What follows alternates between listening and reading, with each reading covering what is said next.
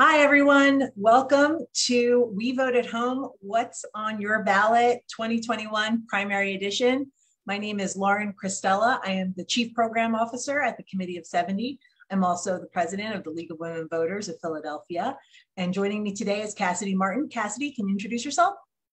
Hi, everyone. My name is Cassidy Martin. I'm a recent graduate of the University of Pittsburgh Graduate School of Public International Affairs. I've been fellowing with Committee of 70 since January and moving to Philadelphia pretty soon. So almost what's on your ballot, not quite yet, but next time. All right, next slide, thanks. So we're gonna go through everything you're gonna see on your ballot on May 18th, elections rapidly approaching. We'll also give you some tips if you're still holding on to that mail-in ballot for how to complete it and submit it so that to make sure your vote counts. And then what you'll need on election day too.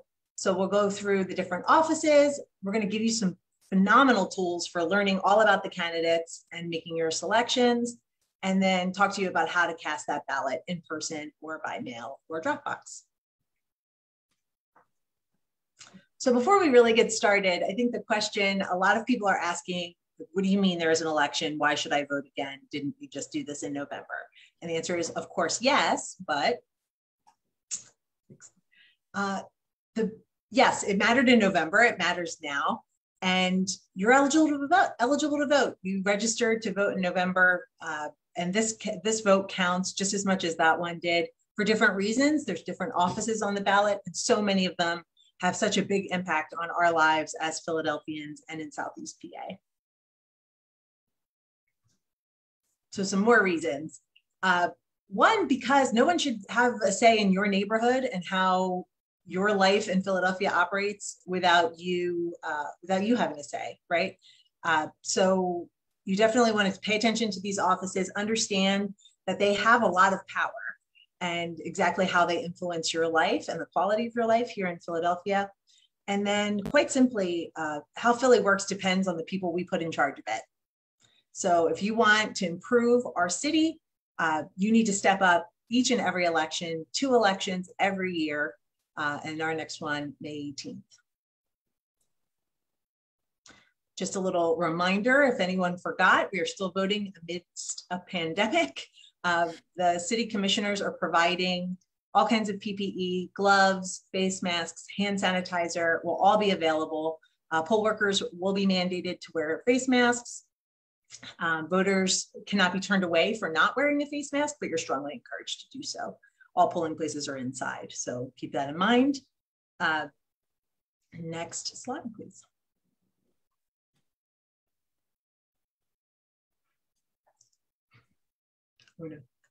Okay, so let's go through all the offices on your ballot. If you're voting in Philadelphia, these are the offices you're going to see on your ballot. Just a reminder, Pennsylvania is a closed primary state, so you need to be registered as either a Republican or a Democrat to see candidates and to have a chance to vote on the candidates on your ballot.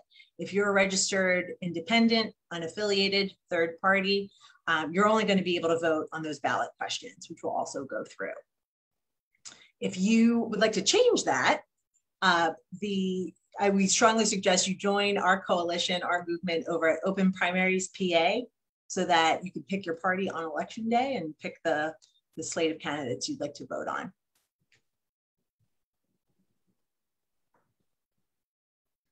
All right, first office on the ballot. Wait, I'm sorry, Lauren, I think, okay. Sorry, my computer's being a little slow. This is our first, first no office. Problem. No problem. City controller. So in Philadelphia, our current city controller, Rebecca Reinhardt, is running unopposed in the Democratic primary, and there's also no Republican challenger. There could, of course, be an independent or third party that presents themselves in the fall, but as of right now, it's looking like she's pretty much going to be the controller. The Committee of 70 has done a variety of interviews with different candidates for all different kinds of offices that you'll see on the ballot this next week. And so I highly suggest you hop on over to our video section on this Facebook page and watch some of these videos. It's a great way to learn more about the candidates, what they stand for, and what they hope to do in office. We did one with Rebecca Reinhardt that you can find over there right now, or after this presentation, just hold on. So District Attorney of Philadelphia. The DA's, well, let me say one more thing about the controller's race. So yes, Rebecca Reinhardt is running unopposed with an overwhelming amount of support, obviously, but it's not great for democracy to have elections that are not competitive, right? So something to think about. There's a ton of good groups doing phenomenal work out there, from She Can Win, Ready to Run, all of these other organizations. So if you're at all interested in public service, please consider being a candidate. It's a great way to serve your city. Going over to District Attorney of Philadelphia. This is a contested race.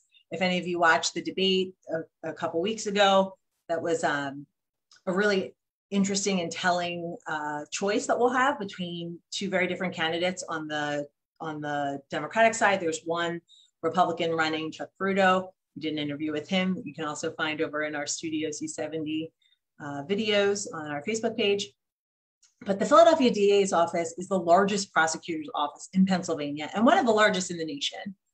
The DA also gets to hire 600 lawyers, detectives, and support staff. So it's an enormously powerful position. And they determine what crimes will be prosecuted and the severity of those charges. There are about, the vast majority, I think I saw 72% as of 2017 of the majority, that's a majority of the cases we see in Philadelphia are decided by a plea bargain. So they never even go before a judge. Meaning that DA's office has the power to, basically to set the penalty and the severity of the crimes and charges. So a lot to think about when making your picks for district attorney. We also include on your slide that you're seeing the salary information for each of these offices. And that's because you should think of yourself as a voter as really the hiring manager, right? Each election is a job interview, and you get to pick the candidate that you think is best for the job. So this job comes with a $182,000 salary, not insignificant. All right, going forward. Okay, so now we're going to dive into all of these judicial races. Before we even get into who they are, what they do, what they're responsible for, why are we even electing judges anyway? The Committee of 70 joins the Pennsylvanians for Modern Courts in saying we really shouldn't. Ideally, we would have merit-based selection. That's where the governor or others choose the best candidate to be a judge, right? The best person, and they appoint them. So that is not how things currently work. So now we're electing judges. In a lot of these races, this is going to be a lower turnout election, unfortunately, but it's a lower turnout election. And even of those people voting, only 20%, or at least 20% don't pick judicial candidates. That's an even smaller number of people picking these really important jobs that have an impact on so many Philadelphians, right? The chances of coming before a court at some point in a 6 or 10-year term of a judge is pretty good. So some reminders. Judges set bail amounts and also control the length of sentencing. So they can choose between throwing someone in jail for, say, a drug crime or recommending mental health and addiction support services instead, right? So the values that these candidates are bringing to the job will have very real life outcomes for so many of our friends and neighbors. With over 40 million lawsuits filed every year, there's a chance someone may come before a judge. So just think about that, keep it in mind. And if you want to join the effort to move to merit-based selection, head over to Pennsylvanians for Modern Courts to learn more about that issue. So justices of the Supreme Court. There's one vacancy for this court. This is the top court in the land in Pennsylvania. There are 7 justices on the court, and they are elected to 10-year terms. So this is a big job. This court played a crucial role in declaring that the maps by which we elect our representatives were gerrymandered and found unconstitutional, right, and demanded that new maps be drawn. It's really powerful office. So pay attention to that one. And they're the final judgment in interpreting our laws throughout Pennsylvania. Okay, next court up, Judge of the Superior Court. The Superior Court of Pennsylvania is one of 2 statewide appellate courts. It reviews most of the civil and criminal cases that are appealed from the lower courts, like the Court of Common Pleas, right? Ours is the busiest in the country. It receives hundreds of thousands of filings a year. The court consists of 15 judges who are elected to statewide office and serve 10-year terms. And there's 1 vacancy on this court. So when I say how many vacancies there are, that's how many candidates you get to pick. There's going to be multiple candidates. If there are multiple vacancies, you get to pick that many people, but there's only 1 on this court, so you make 1 selection there.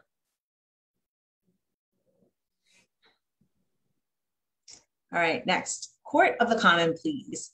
The Court of Common Pleas in Pennsylvania, these are the trial courts in the state. They hear civil cases that have a lot of controversy and trials for serious crimes, and all of those involving families and children. So think of really contested divorce proceedings, custody cases, things like that.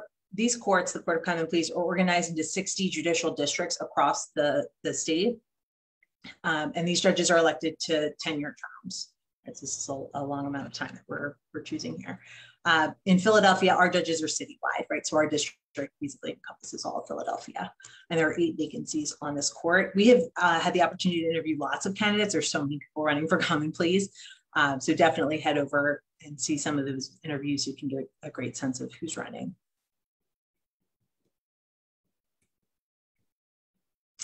Okay, Judge of Elections. This is a judge that's not really a judge at all. This is one of the 2 poll worker positions on your ballot. In Pennsylvania, it's a wonky rule. We elect our poll workers, or at least 3 of the 5 that you'll see at your polling place. And the Judge of Election is like the boss of the polling place. They have the ultimate responsibility for the way the election goes in that polling place, opening, closing, all that good stuff. So they are elected to 4-year terms, and they will be very much so your neighbors. They'll come from your ward and division. Same with Inspector of Elections. They'll be from your ward and division. These are 2 positions, actually. So the top vote getter in the fall will be the majority inspector. The person with the second most votes will be the minority inspector, and they'll serve 4-year terms too.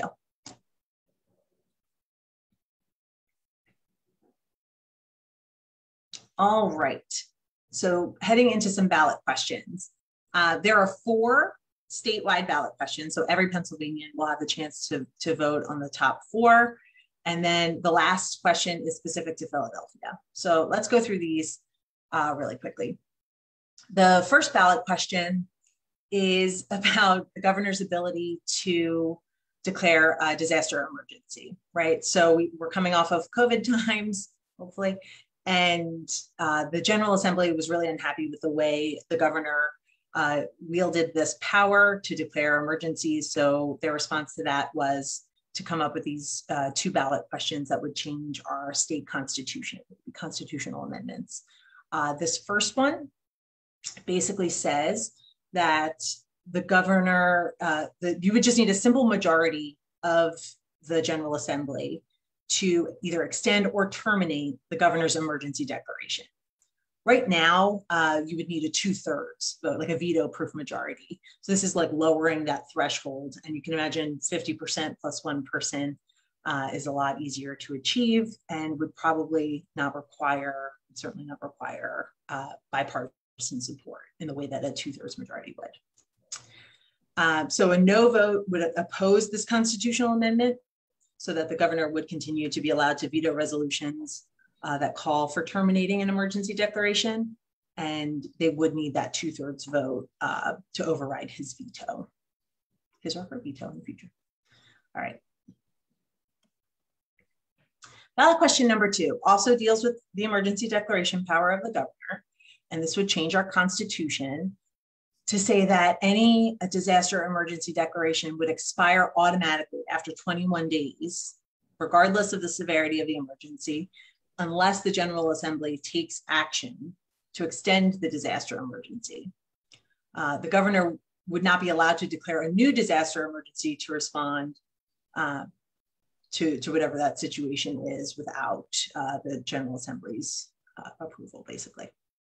So a yes vote would support the constitutional amendment to limit the governor's emergency declaration to 21 days, unless that legislature votes on a concurrent resolution to extend the order and provide that the state legislature should pass laws related to how the disaster emergencies must be managed. Right? A no vote says things stay the way they are, and the governor can issue emergency declarations without a legislative vote after 21 days. Okay. Committee of 70 has not taken positions on these amendments, but you can definitely find more information and more detailed information over on our website at 70.org. Ballot question number 3. This is like Pennsylvania's own version of the 14th Amendment, as best as I can tell. So what it says, the question is, shall the Pennsylvania Constitution be amended by adding a new section providing that the quality of rights under the law shall not be denied or abridged because of an individual's race or ethnicity? Okay, so a yes vote supports adding that language to our state constitution that would prohibit that denial or curtailing of rights because of someone's race or ethnicity. And a no vote opposes adding that language, right? Keep things as they are. Next slide. Ballot question number 4. This is the very long plain English explanation and long text of the actual question. But basically, there's a pot of money available in the state that's available. It makes loans to volunteer fire companies and volunteer like ambulance companies. This would change that to also allow municipal fire companies and emergency medical services to apply for those loans. It doesn't promise them money.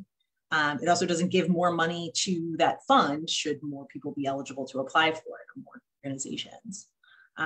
So a yes vote would allow fire departments, municipal fire departments to apply for loans from that state program, and a no vote would prevent the fire departments from applying for loans from that state program. Okay. Ballot question number 5. This is a change. This is proposing a change to Philadelphia's Home Rule Charter. That's like our city's constitution or operating manual. And the question here is, shall our Home Rule Charter be amended to provide for an expanded Board of License and Inspection Review that can hear and decide cases in 3-member panels? So my understanding is that there is a backlog of decisions to be made. And currently they need a majority of the Board of License and Inspection to decide these cases. And if they were able to expand the number of people on that board, they would then, the board chair would be able to designate groups of 3 to hear cases, which would move this process a bit more quickly. So kind of get rid of that backlog. And a no vote would keep the system as it is, consisting of 6 members, the majority of whom must participate in order to hear any case. All right. Okay, so we went through all of the offices and everything you'll see on your ballot. To find the specific candidates that you'll see to be connected with their social media sites, see answers to the survey questions we posed to them, check out their website and learn all about them, you can go over to our BYO ballot, bring your own ballot tool, ballot.70.org. I use this, I send it to friends and family to show them how I was thinking about the candidates that we'll see in Philadelphia. And you can also save your picks. You can share them to social media, you can email them, you can just save them to your phone.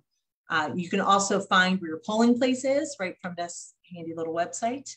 And I thought it was a phenomenal tool in helping to learn all about the different candidates for these judicial races for sure. So again, cannot say enough good things, ballot.70.org. Check it out, bring it with you on election day. You don't need that sample ballot that someone tries to hand you at the polling place, because you'll have your own based on your values and your decisions after doing a little bit of research on each of the candidates.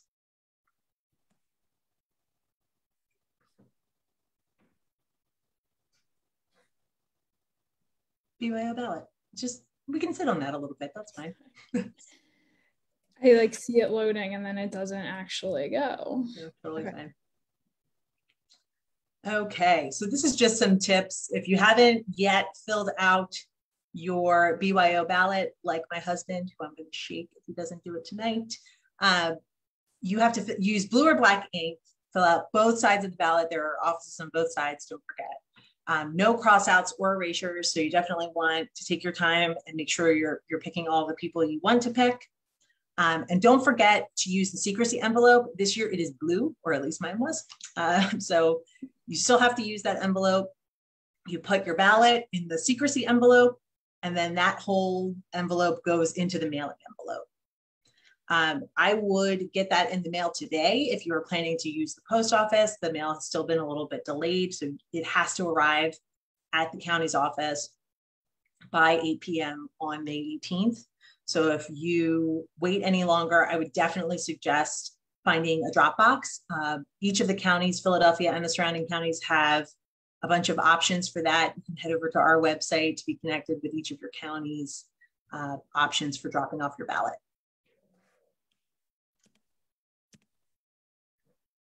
I think we're all used to Scantrons and things like that by this point, but make sure you're voting for one when it says one, voting for more when you can vote for more, and make sure you fill in that bubble completely.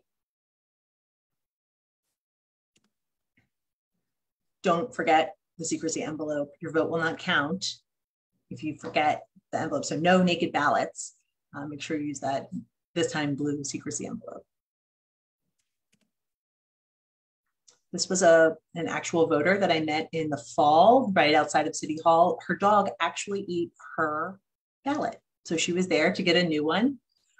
This breaks down what you can do by date. We're past May 11th. So right now you can go to City Hall to request a replacement ballot. So if something like that happened, you can get your new ballot. And you can also drop off your ballot there until May 18th. And that goes for each of the county offices. Philadelphia has set up a number of drop boxes. I know that each of the other counties have as well.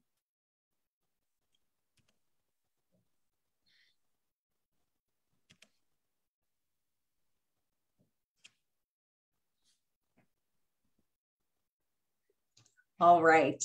So if you want to do more, Philadelphia still needs poll workers. We need them every election, and would certainly appreciate if you were interested in signing up. You can sign up at votespa.com or philadelphiavotes.com.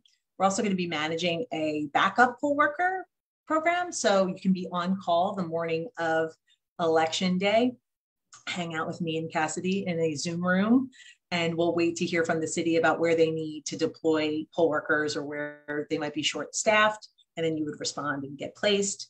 You would get paid like any other poll worker to do if you were actually placed at a polling place on election day. So if you're interested in doing that, you can email bettergov@70.org, and we'll make sure you get to the right place.